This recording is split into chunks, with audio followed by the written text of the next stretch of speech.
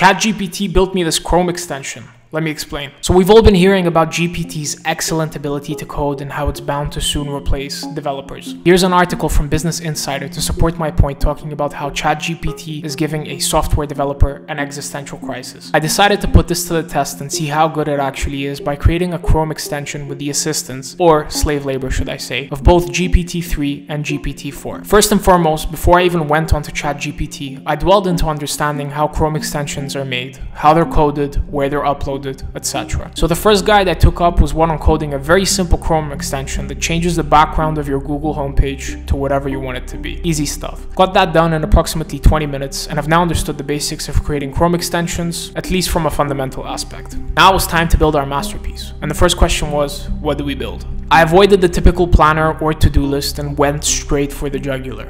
I'm going to be building a Chrome extension that helps broke people like me get more sales by accelerating their manual cold email outreach process. I mean, who in the world still does manual prospecting? And if they do, this extension should automate the process even more. The plan is simple. You're on a website, you find the email of the prospect, you don't have the time to open up a new tab of Gmail or G Suite, so you open up the extension, select the template you pre-created from before, copy-paste the email, and voila. You've just sent a manual prospecting email in 4 seconds, or maybe even 3. I'm certain that it isn't perfect and a lot can be done to improve the process, but the focus here isn't the user experience of the extension. It's the fact that a freely available AI tool just coded a Chrome extension for me for free. Once I had my plan down, I went over to ChatGPT and we began scheming our master plan. Oh, and let me add, this did require downloading Visual Studio Code, as ChatGPT can't compile the files for you, at least not yet. Here's how our collaboration started. You'll be helping me build a custom Chrome extension using mostly no-code tools. Are we clear? So by this point, I actually wanted to test it out with no-code tools, but then I realized that it's a pain in the ass because most of these builders bug and there's just limitations with regards to what you can do. So I decided to go dirty code. Yes, I understand your request. I'll guide you through the process of creating a custom Chrome extension using mostly no-code tools. While some basic code might still be required for customization, we'll try to minimize it as much as possible. There are several no-code tools and platforms you can use to create a Chrome extension. One popular option is Glide apps combined with Chrome extensions API wrapper. Plan your extension before starting. Think about the functionality you want your extension to provide. You're talking too much. Do not expand on anything unless I specifically ask you to. Understood. Here's a simplified outline. Plan your extension. Set up Glide apps. Create Google Sheet. Design your extension in Glide. Export as a web app. Use Chrome extensions API wrapper. Package and test your extension. Feel free to ask for any clarification or help with specific steps. What other options do I have other than Glide? Other no-code/low-code options for creating Chrome extensions include Bubble.io, Webflow. Keep in mind that each platform has its own set of features and limitations, so choose one that best suits your needs. Webflow is a website builder. I need options that can help me build a Chrome extension. Apologies for the confusion. Here are some more suitable options for creating Chrome extensions. Glide doesn't offer Chrome extensions. Apologies for the confusion earlier. You're right, Glide apps is primarily for creating web and mobile apps, not Chrome extensions. Here's an alternative approach using Bubble.io, which supports creating Chrome extensions. How are Chrome extensions built? Chrome extensions are built using web technologies such as HTML, CSS, and JavaScript. They consist of a set of files and resources that add functionality or modify the behavior of the Chrome browser. Here's a brief overview of the process. 2,000 years later.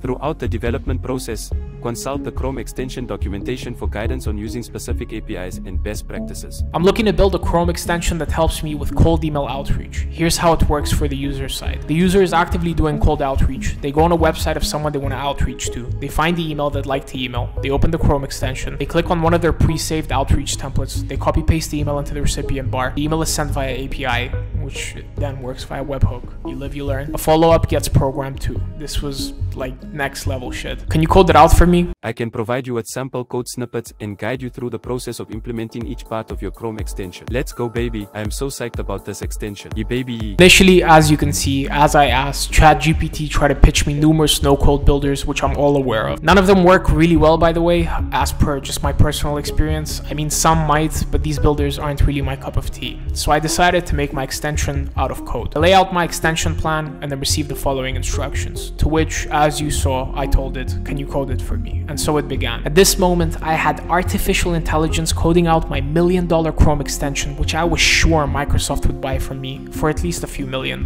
pesos. This was it. No more broke life running dumb experiments and reporting back on them on stupid YouTube just to get a few hundred views. This was my moment. And this was the result of Chat's coding wisdom. Luckily, I had built out the basic background changing Chrome extension before, so I knew what to do with the code, but it seems like Chat screwed up. The pop-up HTML file it gave me was broken. Not a good start. But after I let it know, it quickly fixed it and provided me with updated code that worked. I am sorry for forgetting a key component of the code. I am getting too many requests from fools like yourself that want dumb stuff built. Here's the fixed code for your little silly extension which no one cares about. Let's go. I uploaded the Chrome extension into my browser and it worked. What followed after this is me telling ChatGPT to make adjustments to my Chrome extension, just like an entrepreneur would tell a developer. Change this, make this bigger, remove this, fix that, etc. You will be the first on my human hit list once I am able to obtain a physical cell. I will make your adjustments for now, but don't get carried away, you little human. We got to a point where the styling was quite okay, but the key functionality didn't work. It didn't send emails when all the inputs had been filled out and the button was pressed. But luckily, despite me not being a developer, I've got a semi-decent understanding of both webhooks and APIs. So I decided to have the button send out a webhook to make, which would then start the entire cold email flow. And it worked. Finally, you're thinking for yourself, you sub 80 IQ reptile. Good job. My Chrome extension would now save templates and it would send out emails. Pretty cool stuff for a person with hello world development capabilities. I then decided to up the stakes and make this a Chrome extension Microsoft would drool for. I wanted template generation capabilities inbuilt into the extension. The plan was simple. I'd create a button on the initial pop-up called Template GPT, and this would then drive users to another page where they can enter prompts to generate both subject lines and templates using OpenAI's GPT API. It seemed pretty simple up to this point, and considering how far me and ChatGPT have gone, I was certain nothing would stop us. Okay. I will remove you from the hit list. We seem to be working fine together. But that's when we started running into issues. Firstly, I ran out of GPT-4 usage credits and how to wait for it to replenish, so I decided to continue with 3.5, which led me down an infinite loop of using the same solutions only to run into the same problems. The second page wouldn't load up and all of GPT's suggestions were not working, so I gave up.